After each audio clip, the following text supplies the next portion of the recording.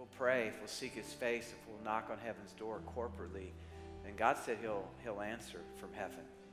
And so please think about coming out all 3 days or one of those days, and let's join our hearts in earnest intercession and prayer for an awakening that would happen in our region, because we're responsible for our city.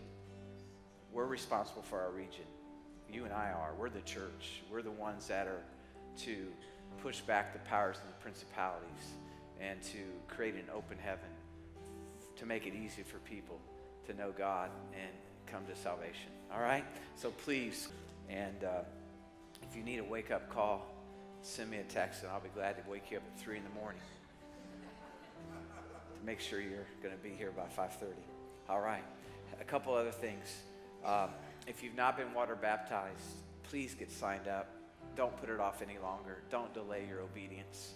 It has nothing to do with your comfort level. It has nothing to do with your embarrassment. It has everything to do with your obedience to God. So just whatever excuse you've ever put in place for not getting water baptized, this is the time to just crucify that thing and tell it, you're not ruling over me. God's word's going to rule over me, and I'm going to obey Jesus rather than my feelings or my reputation or whatever anyone else might think about me getting water baptized. You get it done and watch what God will do. Can I get an amen? All right. Finally, one other thing. You heard that little kid, Ben. Man, he's good. He's good. He's got a natural gift there, you know. So I'm his agent now. So if you need him for a commercial, come see me. We can work out a deal. Kids camps, do not let the price, and I don't even know what it is, but if you're a single mom, if you're a grandparent with children or something, and you just, it's a hardship for you to maybe get all 3 or 4, if you need a partial scholarship or whatever, do not let money stand in the way of your child getting ministered to.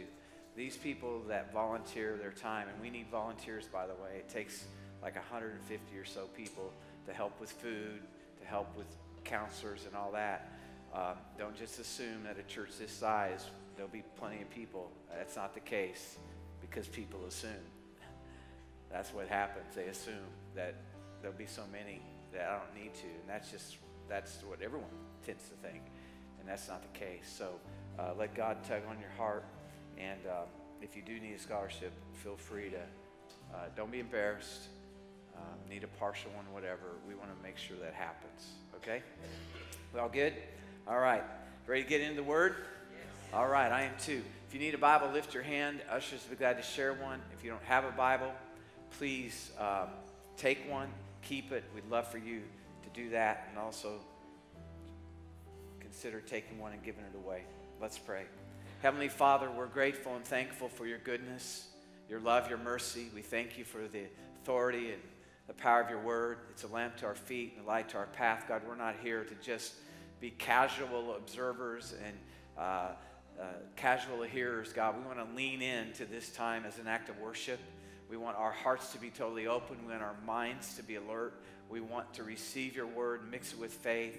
God, act upon it so that it can bear fruit. That fruit can remain.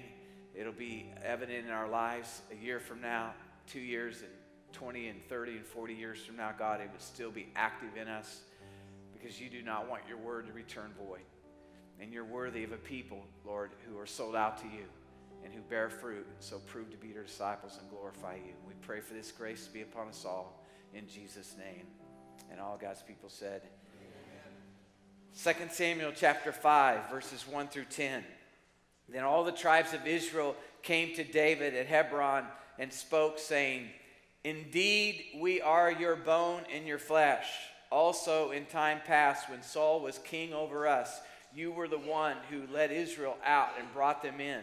And the Lord said to you, you shall shepherd my people Israel and be ruler over Israel.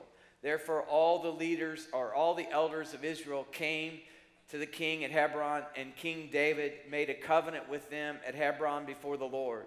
And they anointed David king over Israel. David was 30 years old when he began to reign, and he reigned 40 years. In Hebron he reigned over Judah 7 years and 6 months. In all Jerusalem he reigned 33 years over all Israel and Judah. And the king and his men went to Jerusalem against the Jebusites, the inhabitants of the land, who spoke to David, saying, "You shall not come in here, but the blind and the lame will repel you," thinking, "David cannot come in here." Nevertheless, David took the stronghold of Zion, that is the city of David. Now David said on that day, "Whoever climbs up the way of the water shaft and defeats the Jebusites, the lame and the blind who are hated by David's soul, he shall be chief and captain." Therefore they say, "The blind and the lame shall not come into the house." Then David dwelt in the stronghold and called it the city of David. And David built all around from Millo and inward. So David went on and became great, and the Lord God of hosts was with him.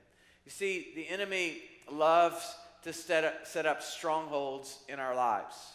What had happened was the Jebusites had set up a stronghold in the city of God. And so it was being occupied by the enemy. The enemy loves to set up strongholds in our lives. We may be giving our life to Christ. We may given our life over to God. But many times there are still strongholds that exist. Strongholds of unforgiveness. Strongholds of bitterness. Strongholds of just brokenness that want to remain, that don't want to budge. How many know what I'm talking about? Strongholds that come in to just take over. Anger is a stronghold. Bitterness is a stronghold. Unforgiveness is a stronghold. Shame is a stronghold.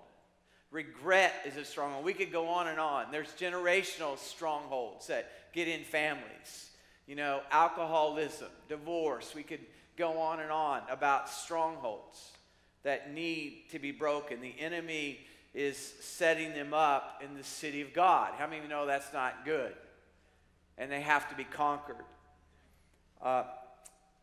See, the Jebusites were tough and mighty warriors.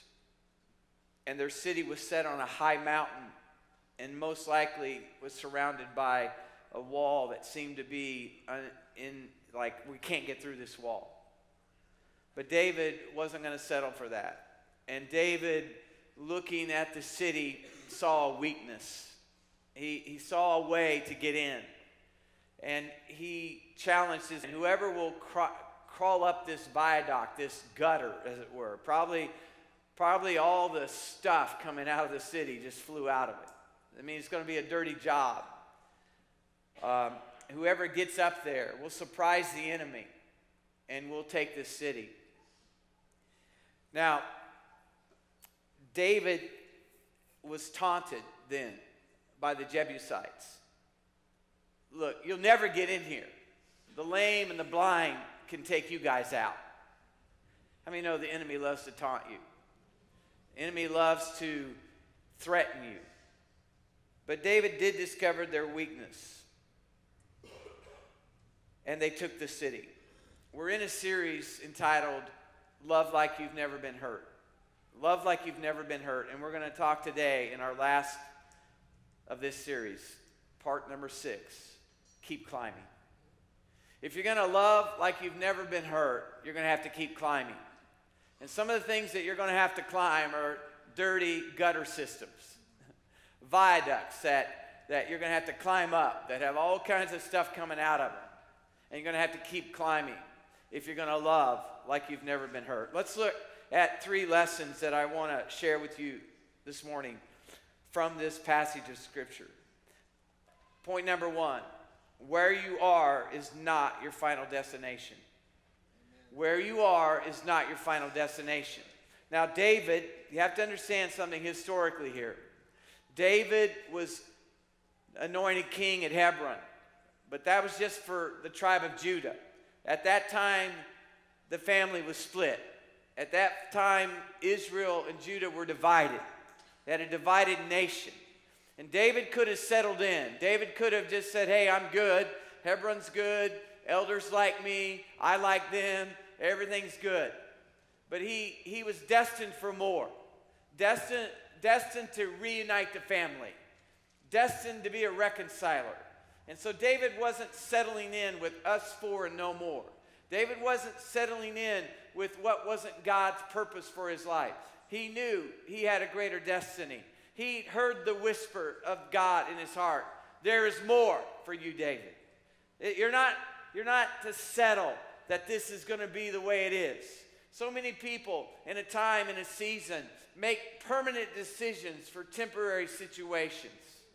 And so what was meant to be a season becomes a sentence.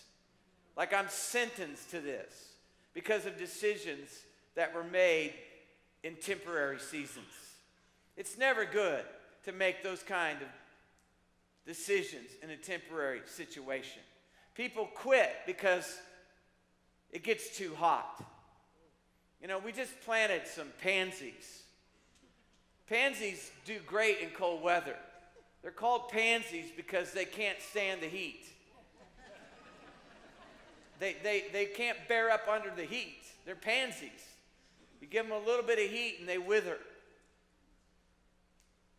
And you and I are destined to be more than just a beautiful pansy that just flowers for a moment, but when the heat comes, we fade away. We're called to be more than conquerors through Christ who loves us and gave himself for us. And so David understood that he had a destiny. And see, God is calling you and God's calling me to a place greater than where we are. There are still people for you to reach. There are still lives for you to touch. There are still places my feet need to go to preach the gospel. Come on. We're not done. Even if you're in retirement, I'm going to tell you something. You're not done. You're not done.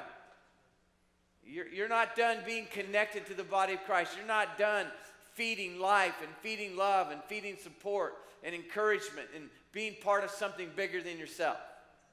Your glory years are not just in rest and relaxation. Your glory years are in still being useful, still contributing, bringing your presence, bringing your counsel and your wisdom. Come on now. You're not done until your last breath is over, and then you take your next breath in heaven. That's when you're done. Until then, where you are is not your final destination. Can I get an amen? See, the enemy uses psychological warfare to try to tell you you're done, to try to tell you you've finished. He'll try to say things like, you don't belong here. You're not powerful enough. You come from the lame and you come from the blind. Be content with what you have. Settle in Hebron. David, settle in Hebron. You don't have what you think you have. Your father was a drunk, and you'll be one too. This stronghold has been in your family for generations. There's no way you can beat it. See, that's the psychological warfare of the enemy, and you can't listen to it. You must fight and not settle. Look at 2 Corinthians 10. It says, I do live in the world, but I don't fight my battles the way the people of the world do.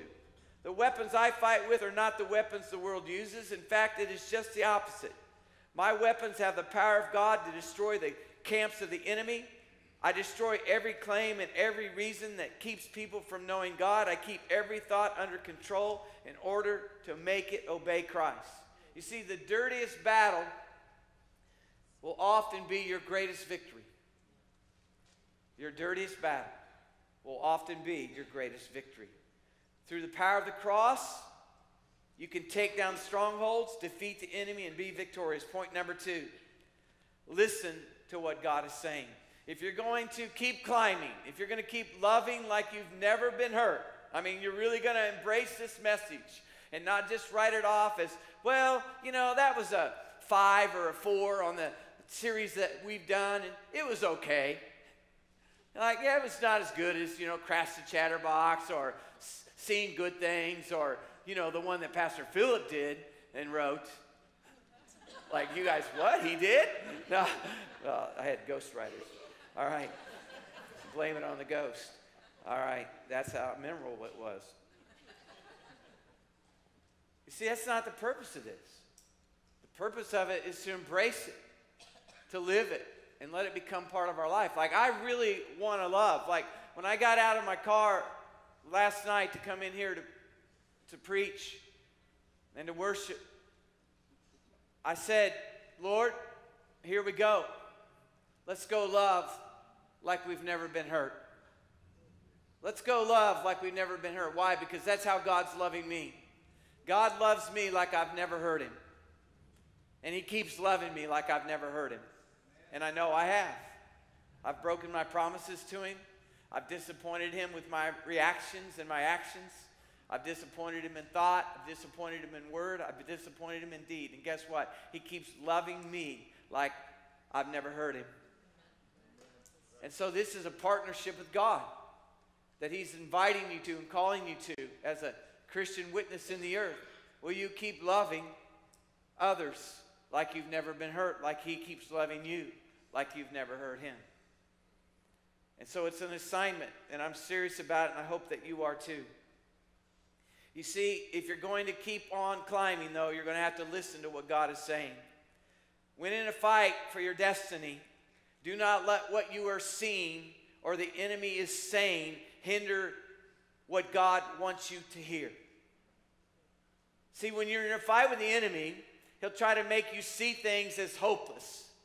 He'll try to make you hear things as if it's impossible.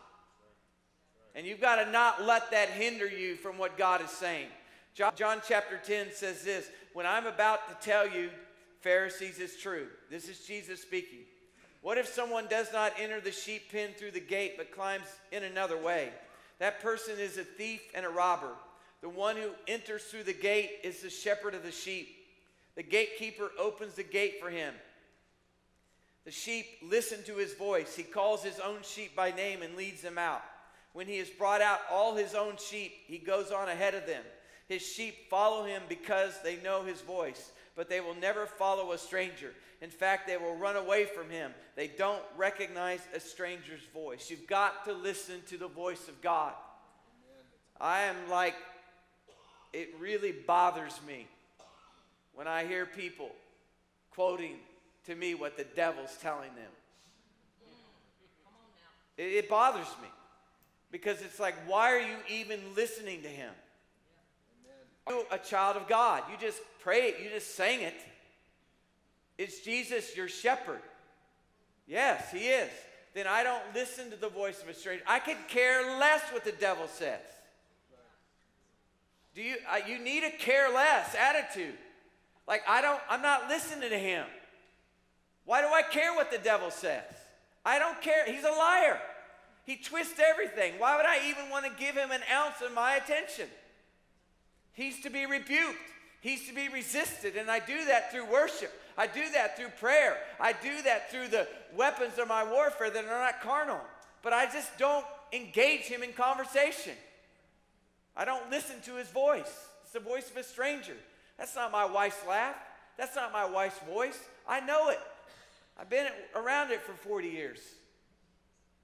40. Almost. I'm believing by faith. We're going into it. When did we meet? 1980? You don't even remember. We got married in 82, honey. We didn't get married the day we met.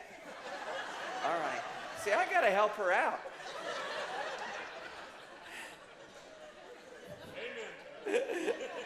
I got to help her out. See, the things that women are supposed to remember.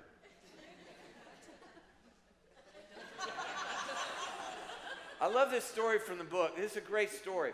On a mid-October afternoon in 1982, 60,000 plus fans gathered to watch the University of Michigan Badgers football team take on the Michigan State Spartans. The hometown team roared in anticipation for this game. Unfortunately, as the game began to go longer and longer, the score got worser and worser. and the Badgers fell further and further behind, but the crowd kept roaring. The crowd kept shouting And the players and the coaches are like, what is going on? Like, what in the world are, like, we're getting killed, and these fans they keep roaring. Well, here's the thing. They didn't know.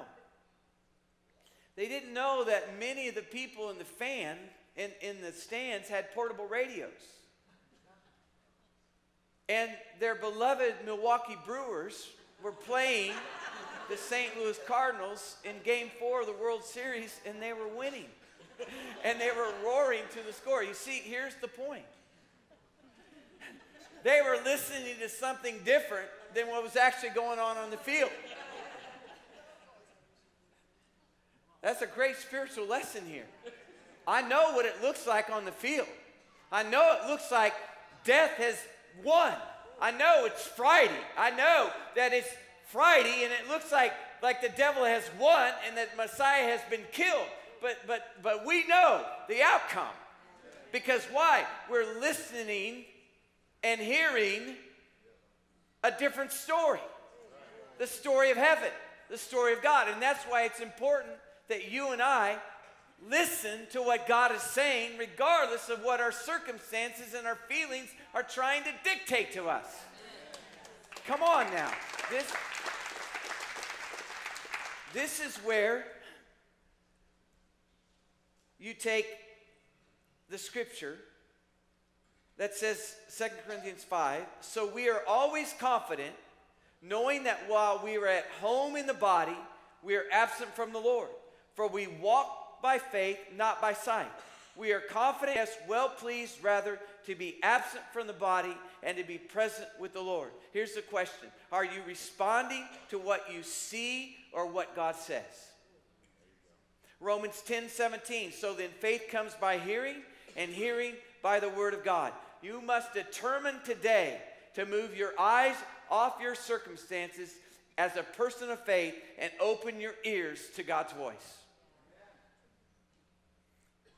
Yesterday morning, I had been asked to do a 5K at Run the Parkway with a gentleman who is working to get in shape and really making a commitment to turn his life around physically. And he says, will you run with me in my second 5K ever?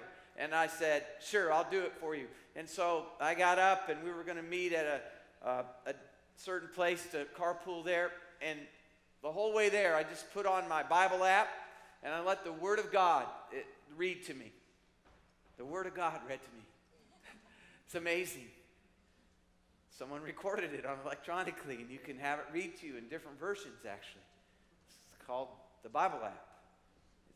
It's YouVersion. It's wonderful. And so the whole way there, for like 15 minutes, had it the book of Philippians, just letting the Word of God wash over me. Wash over my mind, wash over my soul, wash over my spirit. And it was amazing. Because why? Why did I do that? Because faith comes by hearing. And by hearing the Word of God, I need to feed what I want to grow. I need to feed what I want to grow. And so the opposite's true. Hey, I heard you guys were there. And you ran a half marathon. The Twin Towers. Stand up. Let them see you. All right? The Twin Towers. These two guys. Right here. The Twin Towers. I call them my Twin Towers, and they're on our worship team. Now, I also heard you ran a half. And how old are you guys?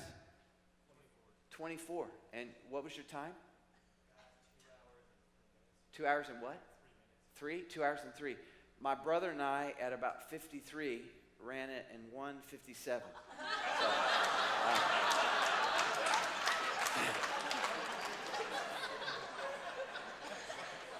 just saying, bro. Guys, at 24, I think you can do better. See, here's the deal, brothers. Where you are is not your destiny. Come on. Come on. Man, you happen to be on the front row. It just worked out perfect. It's purpose, destiny, the timing of God. All right. You got to believe. You got to feed your faith. And here's the deal. If you don't want to be a gossiper, then you got to starve the gossip. If you don't want to be an unforgiving Christian, then you got to starve the unforgiveness. Stop feeding what you don't want to grow and start feeding what you want to grow.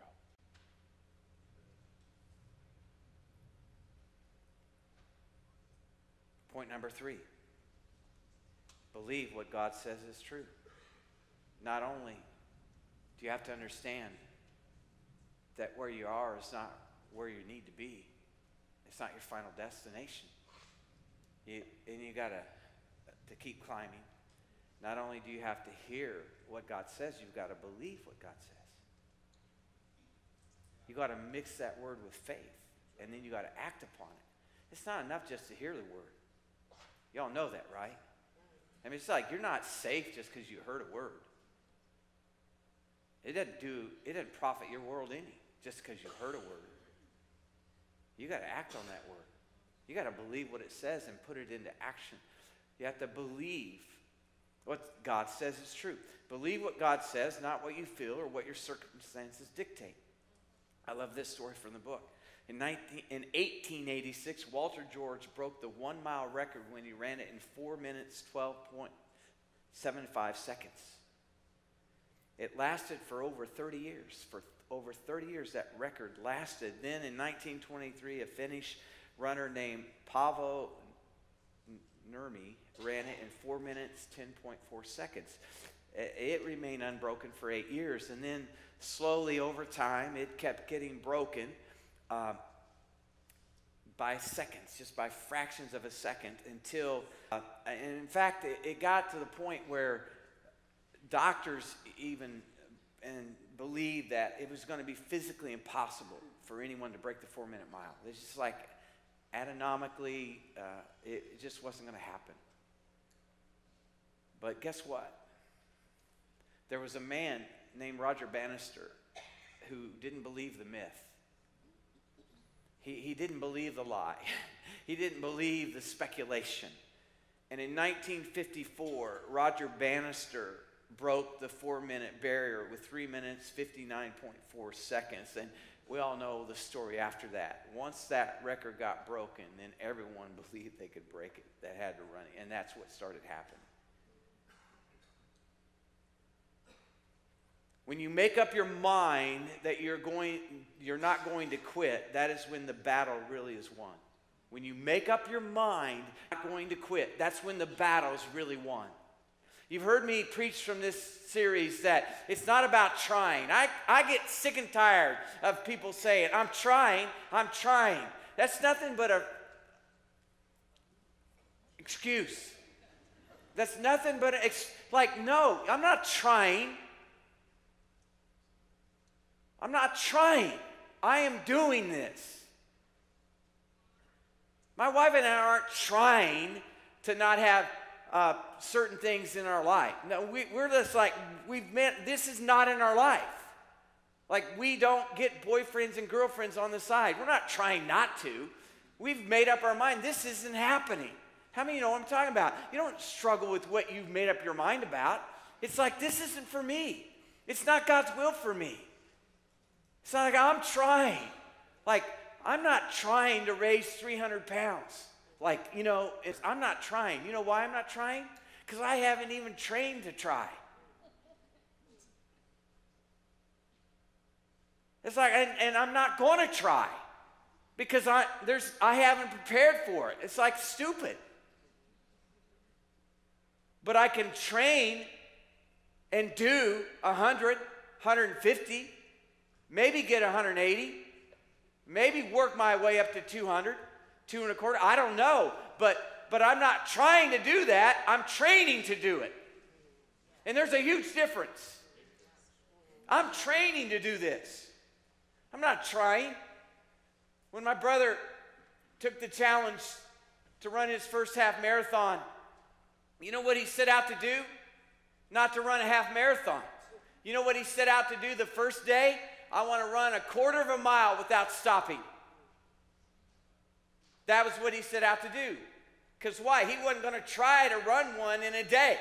He was going to train to run one in 12 weeks or whatever it was. So tomorrow morning, you're either going to get up and come to prayer or you're not. But there's no try to it. Because you know how to get up. And you know how to get to the airport when you're going away on vacation. And you know how to get to work because there's no trying. You do it. Oh, come on now. So just whatever you allowed yourself to excuse out of your life because you tried, call it what it is. Big fat excuse.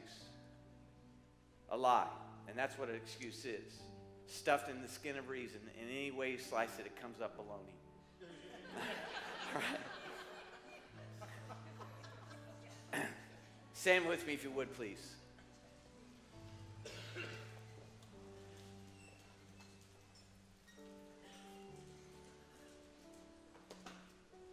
Some last points. You cannot live in the past. The call is upward. Keep climbing.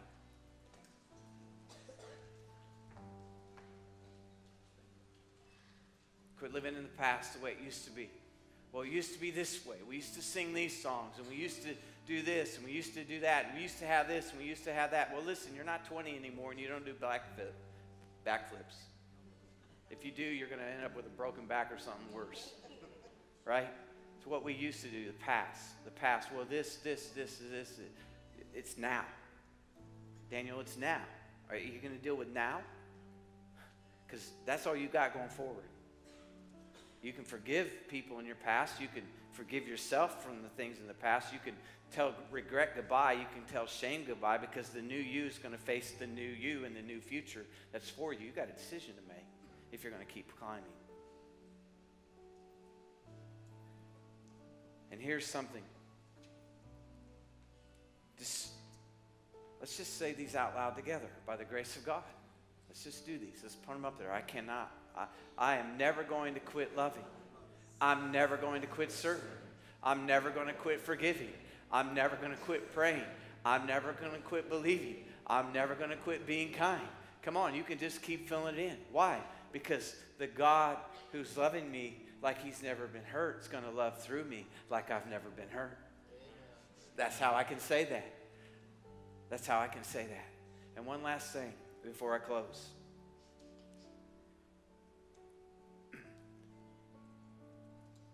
Will you do me a favor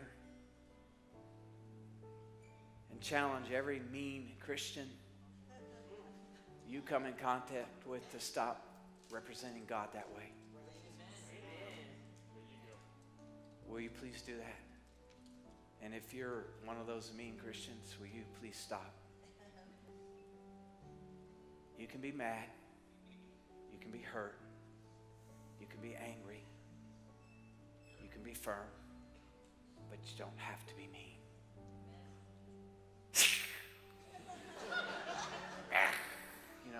Mean.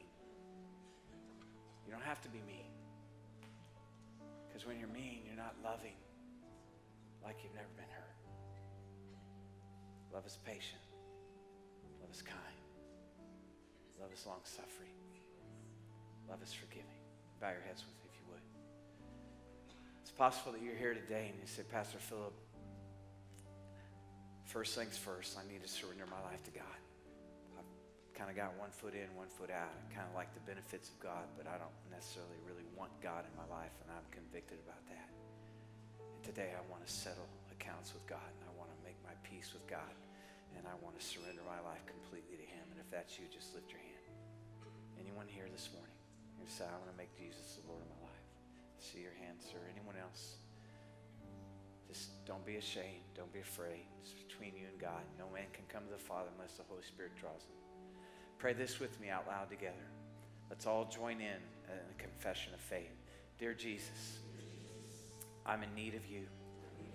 Forgive me of my sins. Come into my life. Be my Lord. Be my Savior. From this moment on, I surrender my life completely to you. Come live in me by the power of the Holy Spirit and change me from the inside out. In Jesus' name, amen and amen. Can we give God a big hand for his goodness? We give God praise and honor. We give him glory. If you prayed that prayer with me for the first time, or maybe rededicating your life to God, that's a powerful thing. We have a book we'd love to put in your hand called Fresh Start. If you don't get one, you can come by new here, and my wife and I would be glad to give you one.